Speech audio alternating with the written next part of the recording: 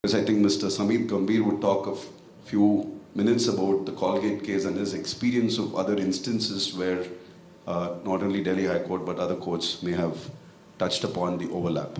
So, two quick things. Purple of Cadbury and Popeye for you to read. Thank you, Bharat. All right, so I think the Colgate case, very interesting case, and I think this is one of the first case in India in terms of trade dress if we talk about.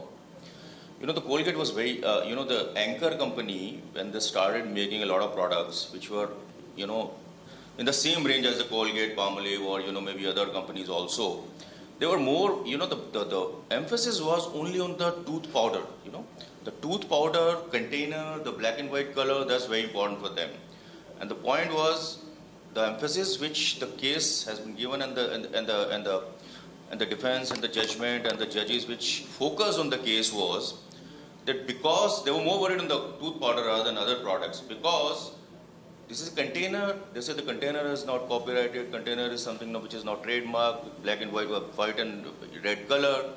But they say, look at the target customers of that tooth powder. So that's very important. That's where the trade dress actually started coming into India.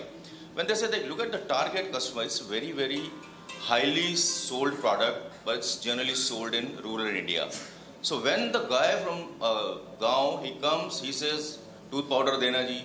So he always looks at the white and red color. He doesn't know what the Colgate and all, maybe, perhaps. And that's the reason that's just the defense they gave. And it's very interesting case. They say, yes, maybe the other products may not be, coming under the trade dress, but that's the first case of trade dress which was successfully won by Colgate because the same color pattern, that's where, you see the eyes of a person, untrained eyes of a person where you can see and you find, oh, this is what I need, red and white tooth powder. One day, second day, third day, after all, he'll start taking that one. He only needs powder.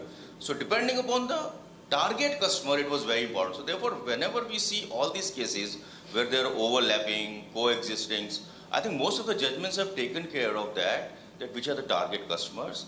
And number two, how does it, how do the general public sees it? It's a matter of, looking at it, if you ask the general people. If you see the case of Mohanlal in Delhi High Court, they have very, interestingly, they have quoted one line. They say, if something is registered in design and then people start taking it as a trademark also, then perhaps there's a case of passing off under trade dress. So that means, once you have registered as a trademark, once you have registered as a design, but people take the design as the source of goods, source of origin of goods. Sometime, at bottle, for example, धीरे Pepsi की bottle को आप design से ही समझने लगते हैं कि ये trademark हो गया एक तरीके से. So in that connection, in that cases, it's possible to go for passing off, and even the, case for the passing off for the trade dress also is very important. Look at the case of Ferrero Rocher. There's another company, different name, different company. They started the chocolate balls in the same kind of a packet.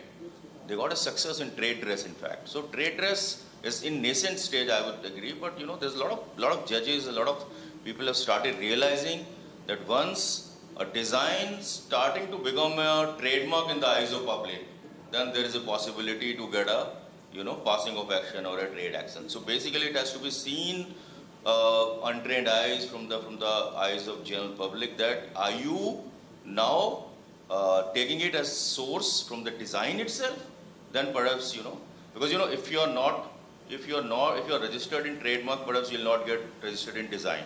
But if you are registered in design, perhaps after that the design though people start taking it as a trademark, then you get a remedy in passing off, and then you can get that thing. So it's very interesting, I think. US में I think 2001 में case हुआ था, interesting. But to my knowledge, 2003 Colgate case is the starting point of trade dress according to me. Thank you so much. And I mean, Priya was actually having a definition of copyright in design up there, 2D. If you actually look at it, there is an exception carved out saying that a design should not be a trademark.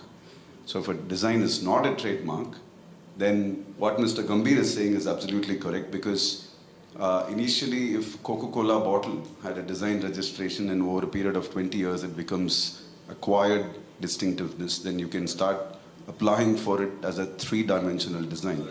Interestingly, 92C or 92D actually in Trademarks Act says that it should not be a shape which has a function or a mechanical function to it. I mean, I'm not getting the exact words here, but 2D of Designs Act and Section 9(3) of the Trademarks Act are the exceptions to each other.